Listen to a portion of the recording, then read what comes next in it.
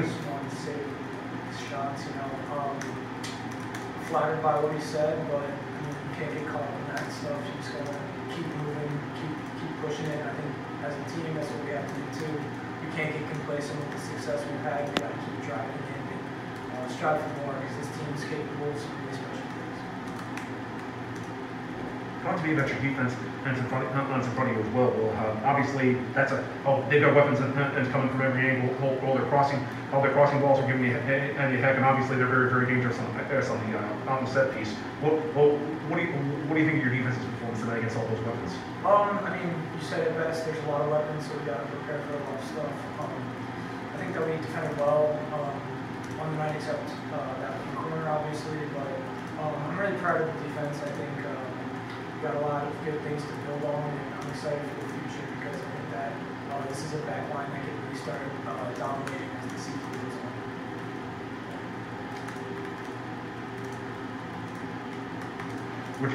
Where'd you come from? Where were we previously? I just talked about that. Okay. All right. Wait, I'm sorry. Where were we? What team were you with? I spent 4 years at the University of Louisville. Okay.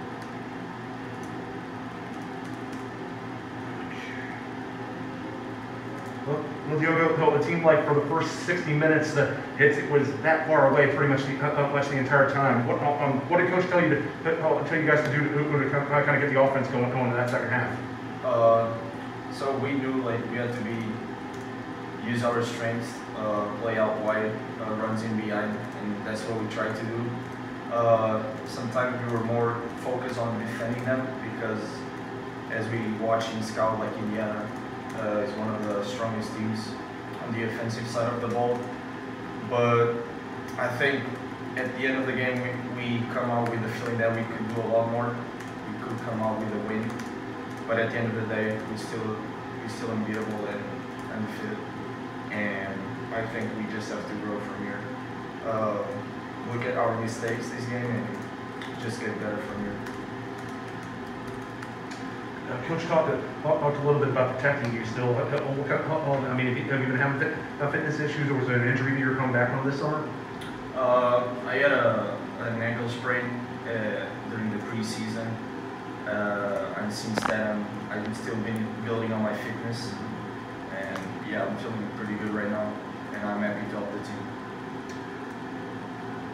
Not going to be able to keep you out of starting lineup for much longer. Talk to me about that. Talk to me about the goal. Obviously, Sugar was just running at anything that was moving there on the 10 minutes. And do you think he was aiming for you on that cross, or is that just fortuitous? So I saw Shuck going, and it was an amazing run. And he made the pass to Renato at first, but Renato, he made a really smart play. He led the ball to me, and I just saw the goal. And all I was thinking about in the moment was shooting, and it was a good shot. I'm happy for the goal. Who was it he was originally aiming for? Who was it that Chubb was originally aiming for? Renato. Renato? Number 10, number 10. Yeah, I thought so. I just want to make certain.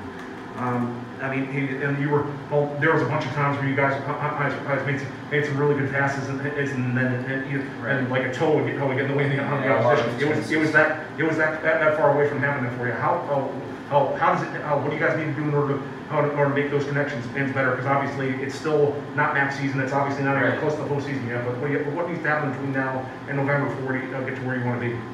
So we're still in September, and we are creating so many chances, and I feel like that's a really good sign at this point of the season.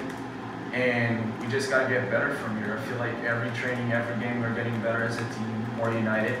And like I said, it's September, and I feel like we're just gonna get better from here.